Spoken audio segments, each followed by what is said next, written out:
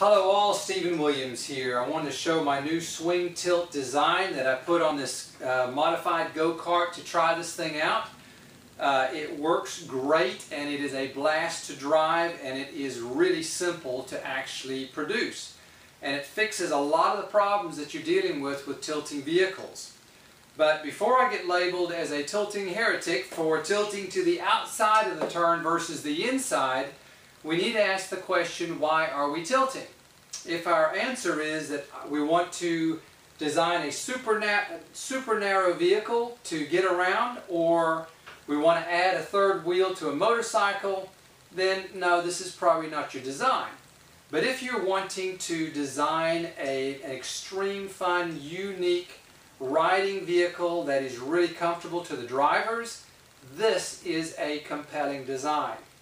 When you look at all of the other designs over here with vehicles, you've got to have a complicated tilting chassis, you've got to put a tilt lock on this thing, you've got to deal with steering the vehicle between regular steer at low speeds versus transitioning to a balanced steer if you're doing a balanced tilting design. You've got to deal with power steering, hydraulics, an electric motor if you go with a force tilt design. You've got to deal with locking the tilt and the front wheels for a free-to-caster design to be able to reverse backwards. And then you're tilting back and forth like this when you're going in reverse.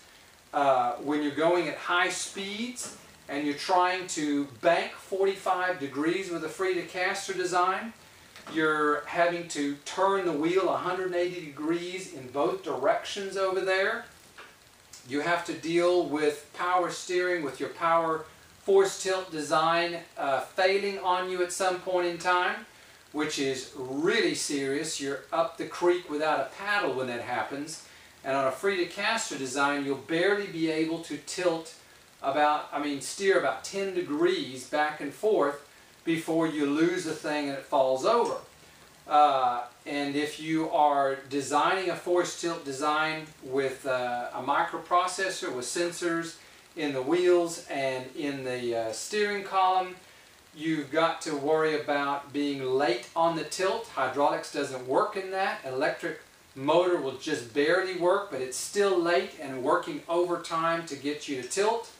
The Terracraft uses an accelerometer gyro to figure the side forces. It took them 3 years to come up with the filtering software to make that thing work.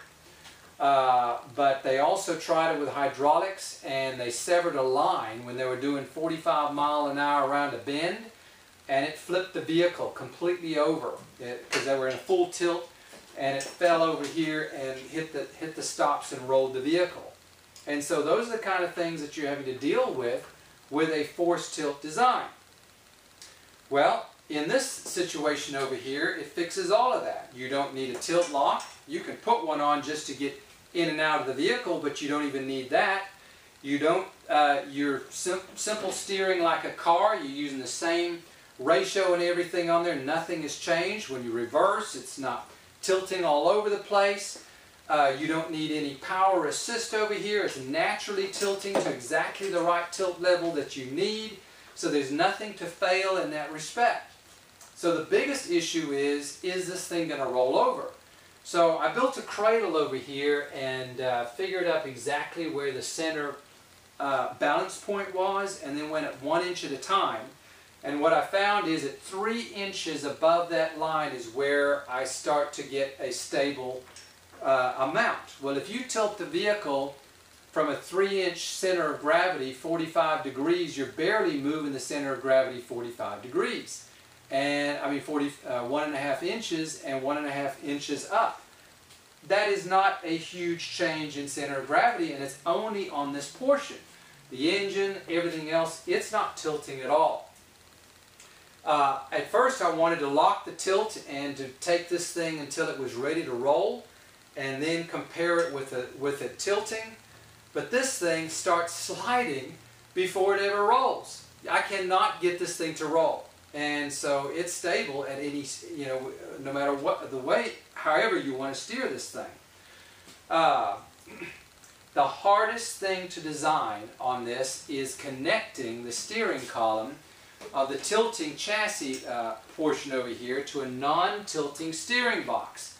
I connected it straight through to begin with an expansion joint here to give it room to be able to take it to the angles over there, and it did fine. Except the steering wheel was turning 45 degrees in either direction. Not good. So I had to really scratch my head to figure out a design, but finally came up with one where you can use a universal joint right on the pivot point right over here. And if it's perpendicular, you can turn it side by side like that and it won't twist the steering column. Well, to connect it in that, I had a 90-degree Nissan SUV steering box and was able to come in horizontal and straight down, and it's working great. If you can come up with a better design than that, I'm all ears on that. But this is a really fun, simple design, and you don't have to have the whole cage rolling. You could have all of this fixed and just tilt the seat, steering wheel, and the controls. You need about 45 inches on either side in your cabin to have enough room in that. And away you go. And you could put this into a roadster, fully enclosed vehicle, whatever you like. Anyway, hope that helps on your own tilting design. Thank you.